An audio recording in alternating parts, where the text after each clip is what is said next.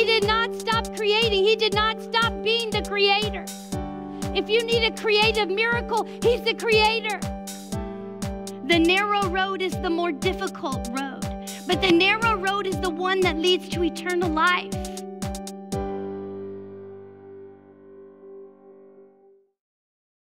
Well, today I want to speak to you about waiting on the Lord.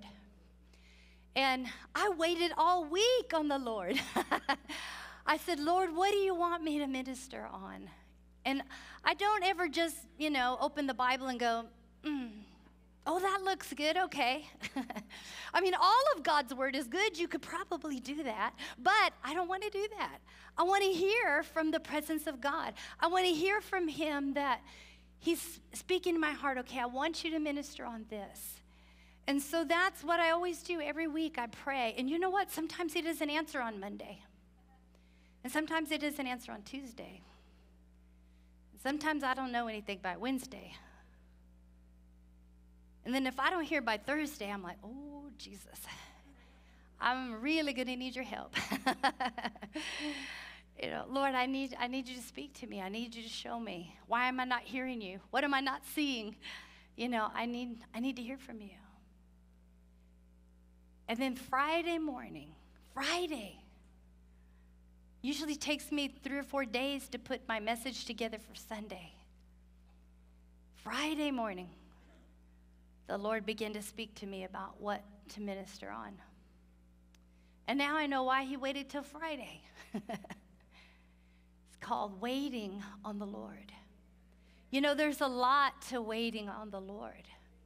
It's not like going to the doctor's office and sitting in the lobby in the waiting room and you're like, you're waiting and you're waiting for your appointment to come up. And sometimes you've been out there 30 minutes, an hour, and then they'll tell you, oh, it's just going to be a little bit longer. He was called into emergency surgery. You ever been in that one? I have. And you're like, could I just reschedule? But sometimes we're going to wait. But waiting on the Lord is not like that. It's not waiting in a waiting room. Waiting on the Lord is not boring. I'm going to read you some definitions of the word wait. And we're going to talk about exactly what does it mean to wait on the Lord. It has many applications. But the first definition is the action of staying where one is or delaying an action until a particular time or something else happens. Usually if we're waiting for a reason. There's a reason why we haven't moved forward yet. There's a reason why whatever it is we're waiting on hasn't happened yet. But it's an action of staying where one is. It means to remain in a state in which you expect or hope that something will happen. If you're waiting, you are waiting on something, aren't you? You're waiting on something to happen. You're waiting for your name to be called. You're waiting in line to pay your groceries. If you're waiting for something. You're waiting with a hope and an expectation that something is going to happen, whatever that is.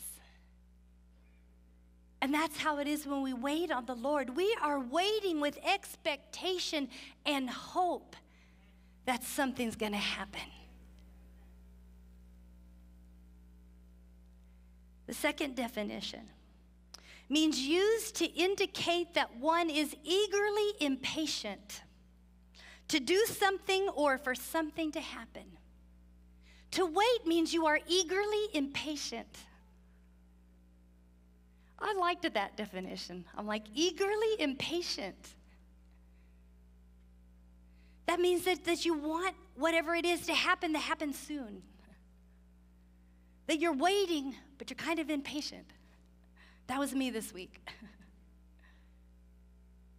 But eagerly impatient to do something or for something to happen. Third definition. In the scriptures, the word wait means to hope, to anticipate, and to trust. So while you're waiting, you're not idle. While you're waiting, you're not doing nothing. While you're waiting, you are in hope, you're anticipating, and you are putting your trust in the Lord. Waiting is an active or action verb. You probably know what a verb is. A verb is an action word. It does something. Waiting or to wait is an action word. Waiting is an action verb indicating that to wait is to be aware through the senses of what is occurring around you, discerning the right time to do the next thing. Too often we understand waiting to mean we are wasting time and that we're not taking action. But you know what? It's all right to wait. It's okay not to always try to grab the bulls by the horn and get it done. That's just, I'm wired like that. Many times I'm of the persuasion, if you want something done right, do it yourself. If you want something done, you want it done yesterday. Is there anybody else like that? So we have to learn to wait on the Lord. We have to be eagerly impatient. We're not wasting time. We're not wasting time, and it's okay if we're not taking charge of this situation. To wait is to be open to experiencing the moments around you. Think about that. To wait is to be open to experiencing the moments around you. When I taught first grade, I went to a conference and they gave us one of those freebie bags in the exhibit hall. It was a really cute white bag. I still have it to this day, and it says, "First grade is not a race, it's a journey." So true. We got to enjoy it all the way through. We got to enjoy the journey. In our waiting, we need to enjoy the journey of waiting till we get to the expected end. Remember, you're not wasting your time waiting on the Lord, because it's an active waiting. You're waiting in hope. You're waiting in anticipation. Waiting does not mean empty time or space. Waiting on God helps us to focus on the purpose and the direction for our life according to God's will. If we do not wait for the direction of the Lord, we could choose the wrong thing or the wrong path, the wrong job, the wrong spouse. And some of these things you can't reverse.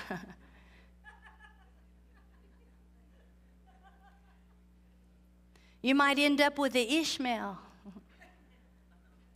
There wasn't anything Abraham can do about that once he was there. That's it.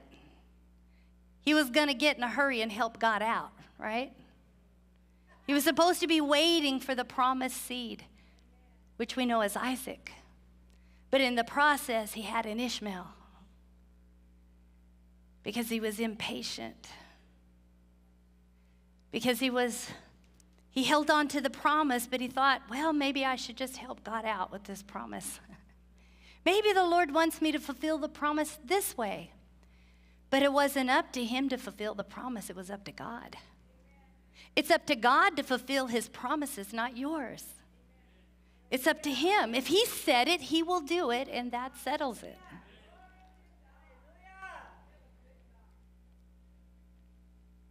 It's important to take time to be still before God, going into his presence often, so we confidently know God's will as we live out our daily lives. We need to be constantly going into his presence. You say, how do you do that? Through prayer, through worship, through the reading of his word. That's how we get into his presence. That's how we commune with him. In Micah 7:7, it says, therefore I will look to the Lord. I will wait for the Lord God, my salvation. My God will hear me. When you pray, do you believe that God hears you? You need to believe that he does hear you. It says that if we believe that he hears us, that we'll have the petitions that we ask. We have to know that when we go into the presence of God, that he is there for us. Jesus made the way straight. He made the way clear for us.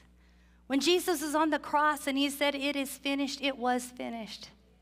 And at that time, the veil tore from the top to the bottom that separated the holy place from the Holy of Holies. And remember, only the priest could go in there once a year on the Day of Atonement. And we just celebrated that on Wednesday, Tuesday, Wednesday, was the Day of Atonement. But Jesus has made the way open and clear for all of us to go straight into the presence of God. It says that you may come boldly before the throne of grace to obtain mercy and to find grace in your time of need. So know that God wants to hear from you as much as you want to hear from him. You know, our relationship with God is a two-way street. It's not a monologue.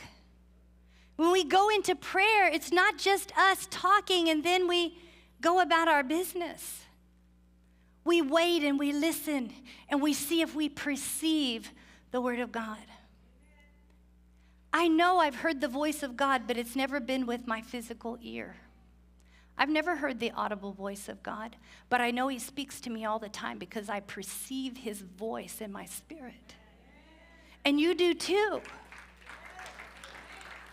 Because if you are in Christ, if you are his spirit is in you. And his spirit bears witness with your spirit.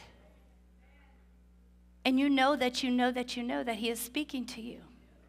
How many of you at times have been praying? You're asking God for some revelation or for some wisdom, direction. And what you did not know when you began to pray, all at once, there it was. You knew it. You were impressed in your spirit by it. Maybe a thought went through your mind that you were just like, oh, that's God. That's the Lord. That's him speaking to you. That's what waiting is about. It's in the waiting, we're not going to be idle. We're going to seek him on a daily basis. We're going to read the word. We're going to worship him. And we're going to pray. And in the waiting will come the answer to our prayer. In that place, you will feel the impression of the Holy Spirit in your spirit, and you will know that you know that you know that you have heard from God. There have been many times in my life that I needed to hear from God. I needed direction. Just like I was telling you, when I was praying about today, I said, Lord, what do you want me to minister on? And I waited. And I prayed, and I read the word. And many times he'll speak to me through the word. I'll be reading the word and just like, whoo, the one scripture just leaps off the page. And I'm like, oh, that's it. That is what the Lord is directing me to do. That's the word for right now. And when you opened the Bible, you didn't know it. But as you read it, you knew it. You had the impression of the Holy Spirit in you. And if he'll speak to me, he'll speak to you. I'm nobody special. He's not he doesn't respect people in a way that he plays favorites. If he'll talk to me, he'll talk to you. I will wait for God of my salvation, and he will hear me.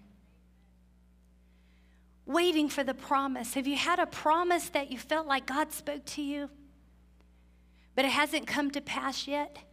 You're in the waiting time. But in the waiting, you're not going to be idle. But you're going to have action in your waiting. comes from Acts chapter 1. This is the day of Pentecost. It says, and being assembled together with them, he, Jesus, this is right before the day of Pentecost. It says, he commanded them not to depart from Jerusalem, but to wait for the promise of the Father. What was the promise of the Father? The Holy Spirit. So when Jesus rose from the grave and he walked on the earth, he told his disciples, go and wait in Jerusalem until you be endued with power from on high. He said, go and wait for the promise of the Father. And that was the Holy Spirit. They were not idle in their waiting. Where were they? They were in the upper room and they were praying. There was 120 of them assembled together. All the Marys were there. Mary Magdalene, Mary the mother of Jesus. The disciples were there. And they were praying, and it said that they were praying that there was a sound like a rushing mighty wind, and it was the Holy Spirit that came in there. And it said that they saw flames of fire on each one of their heads. It said, and then they began to speak in a language they had never learned. They spoke in tongues as the Spirit gave them utterance, the Bible says. And then they began to go down into the street and to witness to all the people that were there in their own languages. But they waited for the promise of the Father, and they were not idle while they were waiting. They were praying in faith with hopeful expectation of what would happen. They didn't know what it was going to look like for the Holy Spirit to come.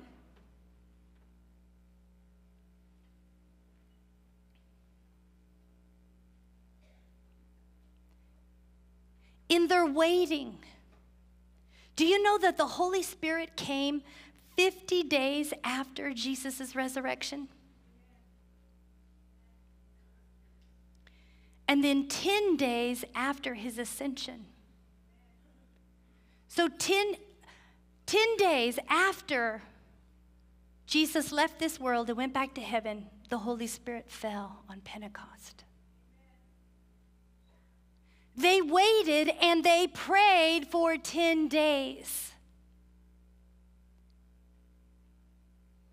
Have you waited on the Lord and prayed and sought him earnestly for days on end? If you haven't, you will someday, because it's part of our walk of faith. It's part of our growth in Christ. You know, it says, ask and it will be given to you. Seek and you will find. Knock and the door will be open to you. Those are levels of prayer. You know, when you're first saved, you ask the Lord and you see the answer right away. You're encouraged. Your faith is lifted up. And then you move to the seeking stage as you mature. And maybe your prayer is not answered right away. And so you pray another day. And a day turns into a week, and a week turns into a month. But you don't give up because you're moving into maturity. And then one day, the answer comes. How sweet it is. And then there's the next level, knocking. Your answer didn't come right away. It didn't come after a month. It didn't come after 3 months. You're still praying on it. It's been a year. It's been 3 years. It's been 10 years. Is there anything or anyone you've been praying for that long? You're at the point you're knocking on heaven's door. You're not going to let him go. He's persistent prayer. Persistent prayer. You're knocking and you're knocking and you're knocking. He who knocks, the door will be open. I don't know where you are in your prayer, but don't give up. Sometimes people give up just this close to seeing the answer come. Don't give up. Don't give up prayer. Wait in hopeful expectation and know that he hears you. Those who wait on the Lord. Look what it says in Isaiah 40, verse 28 through 31. It says, have you not known, have you not heard the everlasting God, the Lord? The creator of the ends of the earth, neither faints nor is weary, and his understanding is unsearchable. He gives power to the weak and to those who have no might. He increases their strength. Even the youth shall faint and be weary, and the young men shall utterly fail. But those who wait on the Lord, say that, but those who wait on the Lord, but those who wait on the Lord, say it again, but those who wait on the Lord, they shall renew their strength. They shall mount up with wings as eagles. They shall run and not be weary. They shall walk and they shall not faint. Hallelujah. In the waiting, there will be strengthening. There'll be strengthening in that time of waiting. And those that wait on the Lord, it says that you're going to mount up with wings as an eagle and you're going to soar. Do you know that the eagle flies above the storm? Did you know that the eagle builds his nest or her nest on the highest mountain peak? That's what it means to mount up with wings as eagles. You're going to soar above the clouds. You're going to have a beautiful place in the Lord, an advantageous position of altitude. Do you know that the enemy, when he comes many times in battles, the one who has the most advantageous position wins? Those that are up in the fort shooting down from the stronghold have an advantage to those that are out in the plain. Amen? They that wait upon the Lord shall renew their strength. They shall mount up with wings as eagles. They will run and not be weary. They will walk and not faint. They're the ones that receive the strength when you need it the most. Those that wait on the Lord. There's benefits to waiting on the Lord. And that's just one of them. Look at Psalm 27, verses 4 and 5. It talks about the secret place. Oh, I love the secret place. It says, one thing have I desired of the Lord, that will I seek, that I may dwell in the house of the Lord all the days of my life, to behold the beauty of the Lord and to inquire in his temple. For in that time of trouble, he shall hide me in his pavilion. Hallelujah. In the fort. Hallelujah. In the fortress, in the pavilion, he will hide me. And in the secret place of his tabernacle, he shall hide me, and he shall set me high upon the rock. High upon the rock. Let's talk a minute about the secret place. Oh, the secret place. Where's the secret place? What is the secret place? The secret place is wherever you go and you pray. The secret place is where you go to get alone with God, to get into his presence. That's the secret place. The secret place is the place when you are with God. That is your secret place. That is the intimate place with the Father. You can have that wherever you are. Wherever you are. Verses 7 through 9, same chapter. 27, hear, O Lord, when I cry with my voice.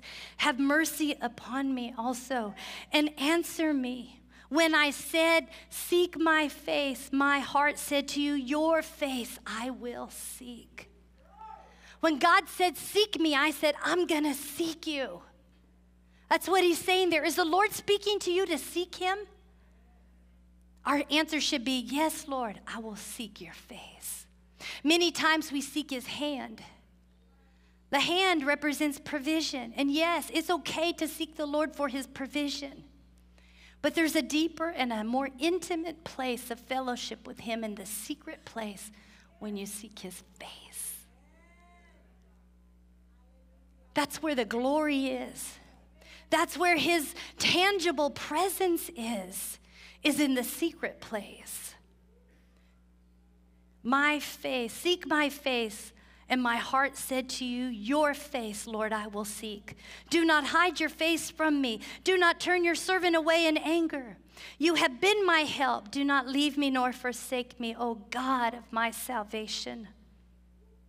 Verse 11, teach me your ways, O Lord, and lead me in a smooth path because of my enemies. Do not deliver me to the will of my adversaries, for false witnesses have risen against me, and such as breathe out violence. I would have lost heart unless I had believed that I would see the goodness of the Lord in the land of the living. Wait on the Lord, be of good courage, and he shall strengthen your heart. Wait, I say, on the Lord. I would have lost heart unless I had believed that I would see the goodness of the Lord. That's what we do when we're in the place of waiting, in the secret place where we're waiting for those answers. We begin to focus on him, and we see his goodness. We're reminded of his goodness, and we will not fail. We will not become disheartened. I would have lost heart unless I had believed that I would see the goodness of the Lord in the land of the living.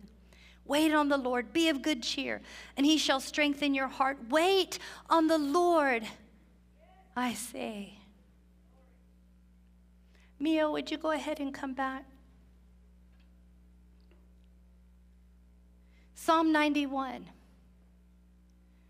There's rewards and advantages to seeking the Lord and being in the secret place.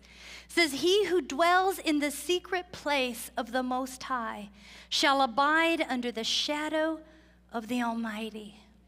And I will say of the Lord, he is my refuge and my fortress, my God.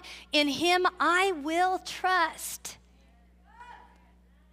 He who dwells in the secret place, the place of intimacy, the place of prayer, the place of seeking his face and not only his hand. There is a protection and a covering that comes over you, your family, and your household. He is my refuge and my fortress, my God. In him I will trust.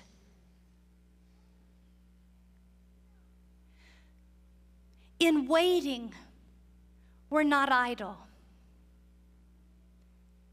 In waiting, we are serving the Lord. When we go to a restaurant and we sit down, who comes to our table? The server or the waiter or the waitress, right? Nowadays, they usually just call them servers, right? But back in my day, it was the waitress and the waiter. And what are they doing? They are serving you. We are to serve him as we wait. We are waiting on him because we love him. I wait on my husband because I love him, not because I have to. And not because he demands it, because he's the man of the house. We love each other. We serve each other out of love. Think of that as serving the Lord. We don't serve God because we are demanded to serve him. We serve him because we love him.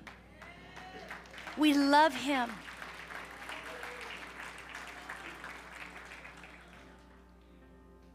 In the waiting is the serving, because we are waiting on the Lord. Just as we would wait on a table or wait on our loved one. When you love someone, it's not a chore. They say, oh, could you do me a favor and do such and such? It's not a chore. Even if it's inconvenient, many times, out of love, you just do it anyway. Okay, I'll do it. That's the way it is with the Lord. We need to serve him. Serve him with our worship, with our prayer. Serve him while we're waiting. Find something to do. Serve your neighbor. Serve your community. Serve your church.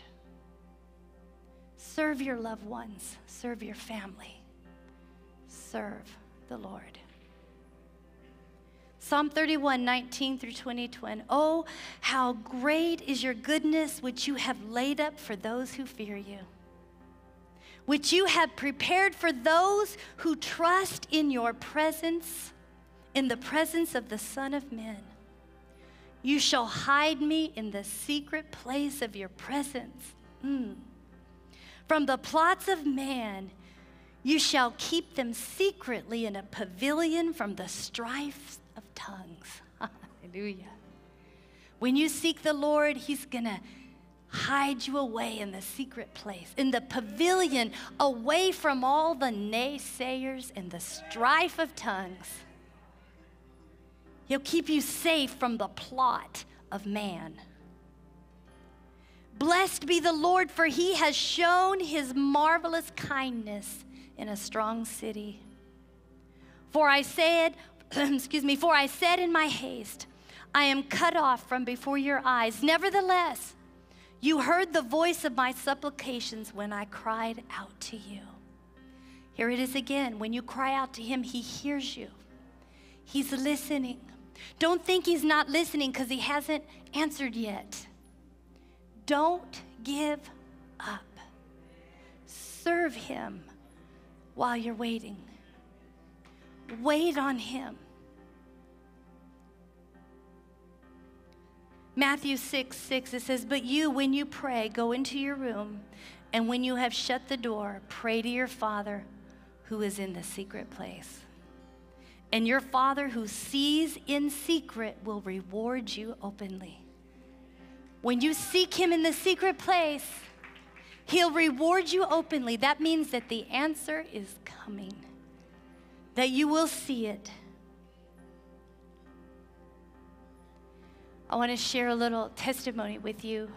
Last month, Gloria and I, she's sitting over there, my friend Gloria, we went to the beach, and I was signed up to run a 10K, and where they run over the causeway and down the island, and it was the first one that I was going to do. And I was like, oh, this is going to be fun. And my husband was so swamped with work. He usually goes to all of them with me, but he said, I'm not going to be able to make it this time. I'm like, that's okay. I'll find somebody to go with me. And the Lord just put Gloria in my heart to ask her if she'd go with me. And she did. And we had a great time. We had a great conversation on the way over there. We went and ate at Pirates Landing, and we carved out majorly for the run. I ate all kinds of stuff I usually don't eat. But it was so good. We went back to the hotel. The hotel is a whole nother story. Usually when my husband and I go to the beach and we're just going to go like really quick and come right back, and we're not going to be in the room very long, we're just going down for some kind of event, I'll find the cheapest room I can. Is there anybody else like that? You're just like, I just want to save some money. And so I got this room for like $90. And the pictures looked pretty good on the website, and the reviews were good. But man, it was old as the hills. The sheets were like paper thin, but it was clean, and it had a good hot shower, and that's what mattered. But I told Gloria, I said, if I had known I was going to bring a friend with me, I would have gotten a better hotel. So I said, we just plan on sleeping here and getting up early and leaving, you know. So anyway, but I have to tell you, we went to the island, and I ran the race, and I had been praying, Lord, give me strength. If this is something that I want to do, I want to do it for your honor and for your glory. And I said, give me the strength. I want to do it, and I want to do well. And not only do I want to do well, I want to win. It's like, no pressure, God, right? And so I'd been praying about it, and that night when we went to sleep, I just began to pray. And as I lay there in that old hotel room. It was the secret place. And as I began to pray, I could feel the presence of God just rolling in. I don't know how long I prayed, how long I laid there, but I just felt the presence of God so strong. I woke up in the morning, the presence of God was still there, was still so strong. And I was trying to be really quiet, and I totally woke Gloria up. I'm trying to make my coffee really quiet. I was going to plug the coffee pot in the bathroom, but you couldn't plug anything in the bathroom. So after I got my coffee, I crawled back in bed, and I opened my Bible, and I started to read the Bible, and I started to pray. And the presence of God was just right there in the secret place. That place became the secret place. It doesn't matter where you are. When you come into his presence with purpose that you want to meet with him, he's there. And so we were there, and his presence was so awesome that all at once I looked at my watch, and I ran in the bathroom and took a shower really fast. And I'm still in the bathroom, and I'm yelling to Gloria, Gloria, wake up, we're going to be late. Get ready, get ready. So she's throwing her clothes on really fast. I was like, forget it. I just put my hat on. I don't fix my hair when I run. There's no reason. You know, as long as I got my eyebrow pencil and my hat, I'm happy. Right, Mom?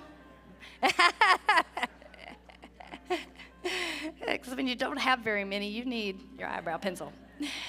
And so we just threw on our clothes, and we went over to, we were there in Port Isabel, and we went to the place where we were supposed to be, and we got out for the run and everything. And I tell you, Gloria was such a trooper. She did everything that Jeff usually does for me. She made my electrolytes water, and she brought me my towel, and she took pictures, and she cheered me on. We had a lot of fun together. And so I did the race. I ran the best I could, and the whole time I'm just praying. I'm praying in tongues. I'm saying I can do all things through Christ who strengthens me, especially as we're going up the causeway. It's kind of steep. And I'm looking at my watch. I'm like, oh, okay, I'm not doing too bad. I'm still maintaining a 10-minute mile, so we're all right. So I had a goal of finishing in an hour or less, and I wanted to win something. That was my goal. So I'm like, I can do all things through Christ who strengthens me. I'm going up the hill, and I'm reading this, I'm saying this verse. They that wait upon the Lord shall renew their strength, and they shall mount up with wings as eagles. They shall run and not be weary. They shall walk and not faint. It was hot that day.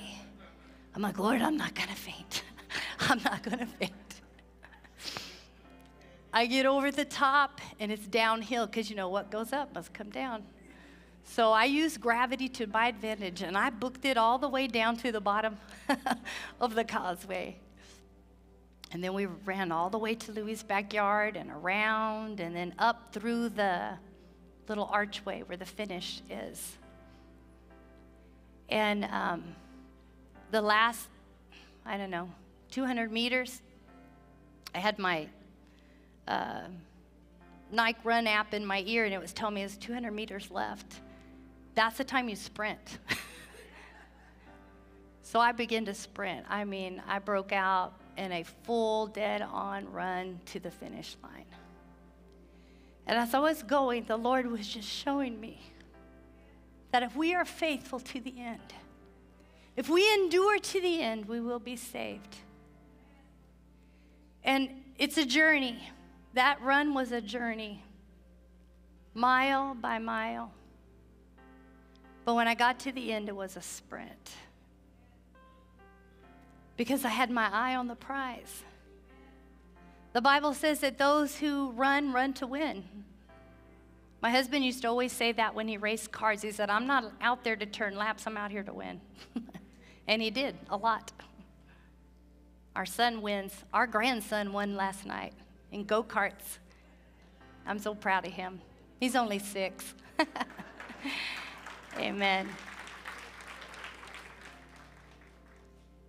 But as I ran through the finish line, I just felt a tremendous sense of the Lord's presence, like, I did it. And the Lord helped me. And so Gloria was there, and she gave me my water and everything, and we walked around and tried to find a good place to take pictures. It was, I don't know, the sun was in the wrong place. But we finally found some good place to take pictures, and then they finally had the scores ready, the times ready.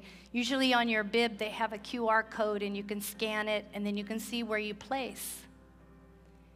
And when I looked, I saw that I placed second in my age category. Amen. And I finished really close to my goal. I finished it in 1 hour and 4 minutes. I was like, 4 minutes. Next time, it's going to be 1 hour or less. And it's going to be the gold. And then I placed within the women pretty high up. I don't remember exactly what the number was. And then they give you the score overall, like out of everybody who participated. And I was so thankful to the Lord. I just wanted to cry. And I saw Fred Leon there. How many of you know Fred? He ran it, and he didn't even tell me, but he won first in his age category. We were sitting there on the sidewalk just talking and taking selfies and went together. So I was like, I have to show everybody that I saw Fred there. He's the one, our missionary from Siberia. He's here in the valley taking care of his mom. I was just so shocked when I walked by, and I'm like, there's Fred Leon. What is he doing here? I thought you were in Siberia.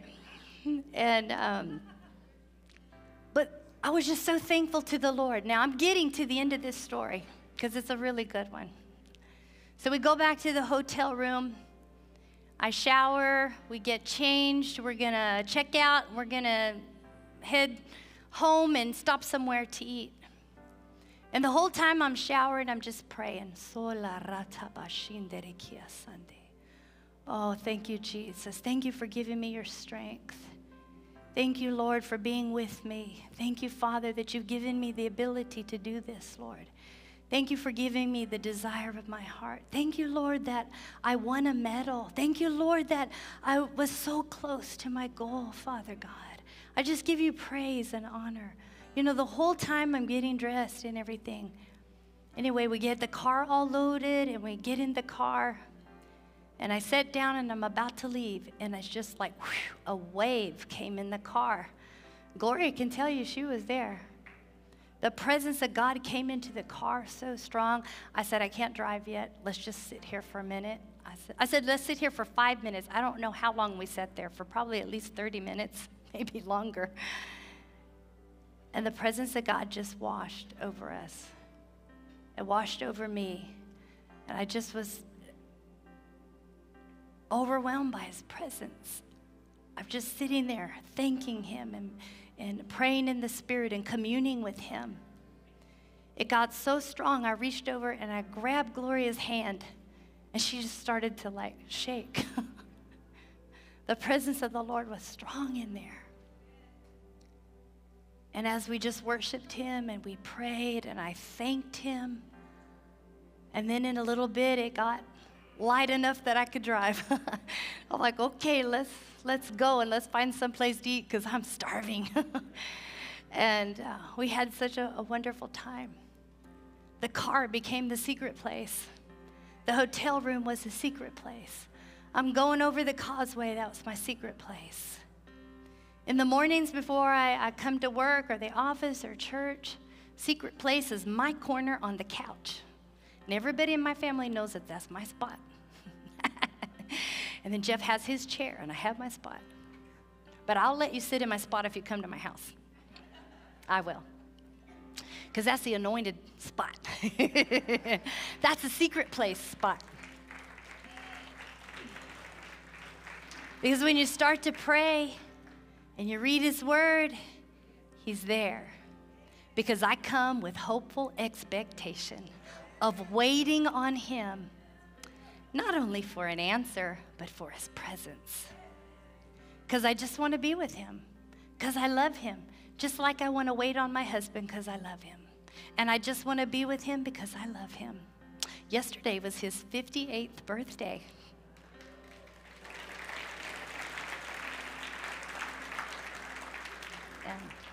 And he got up at the crack of dawn to take me to my 5K yesterday on his birthday. I'm like, man, what kind of man is that, right? That's awesome. It was so amazing. We went and ate with Juan and Lorena. We had such a fun time. And then I took him to dinner in the evening. I said, what do you want? Anything. I'm going to treat you to dinner. Then we had dessert. It was so good. Why? Because of love. Because of serving one another. Serve God. Wait on him. I hope that what I've said today to you has whet your appetite for more of the presence of God. Because he wants to meet with you even more than you probably want to meet with him. Know that he's a loving, forgiving, and compassionate God. And if you've done wrong, don't hide it. He knows anyway. Just tell him you're sorry. That's the number one reason people do not pray. Number one reason. Because they don't want to face God because of their sin. But as Roberto was preaching this morning, we have a cure for sin. It's Jesus. Jesus, he's the answer to our sin. I want y'all to stand up with me this morning. And I want to pray for you today. If there's anybody here and you want to get your heart right with God, I invite you to come and kneel down at the altar today. Just spend a little time in the secret place. Can we do that today? Maybe you just want to be in his presence. Maybe you need to pray about some things. Maybe you're waiting for an answer. You know, let your coming be your act of faith. Say, I'm coming because I believe that God wants to meet with me. I believe he wants to hear from me. And I'm waiting with hopeful expectation on him. Amen? Amen. Can you sing that, Mio? Amen. Would you come this morning? In your presence, I just want to sit here at your feet. I'm caught up in this holy moment. I never want to leave. I never want to leave your presence, Lord God. oh, I'm not here for blessings. Jesus, you don't owe me anything more than anything that you can do. I just want you.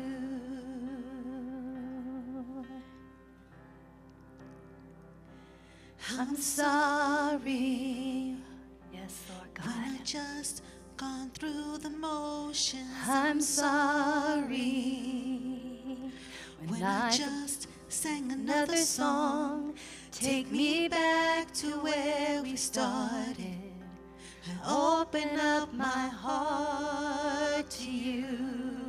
If you need your first love renewed, just lift up your hands to him today. I'm sorry. He wants to pour out his spirit upon you. He wants to just renew that relationship with you. He wants to renew that first love. Remember when you were first saved and you couldn't wait to get into his presence? Take me back. If you need that back, just go into his presence. Open up my heart. Hallelujah, Jesus. Hallelujah, Jesus. I'm caught up In your presence,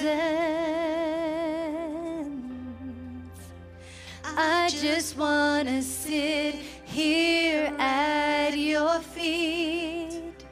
I'm caught up in this holy moment. I never want to leave.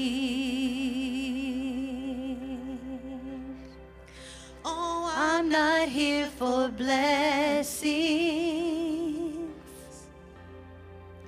'Cause Jesus, you don't owe me anything more than anything that you can do. I just want you. Yes, Jesus. Hallelujah, Lord. I just Want you. Nothing else, Jesus. Nothing else. Nothing else will do. I just want you. Nothing else, yeah. Nothing else. Nothing else will do. I just want you. Hallelujah. Father God, right now, in Jesus' name, I just lift my hands up over all of these people, Lord.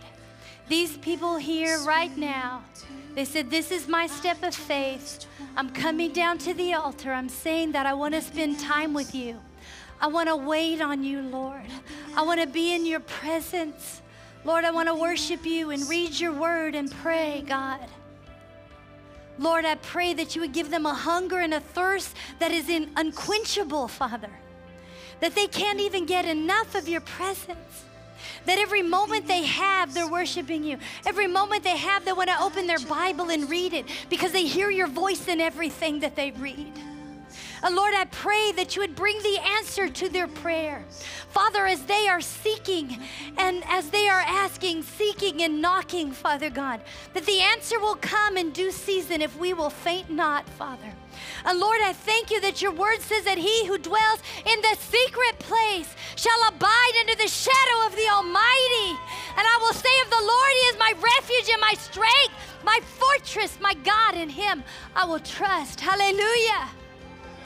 You're the one that we trust in, Lord. You're the one that we want to cover us with your feathers.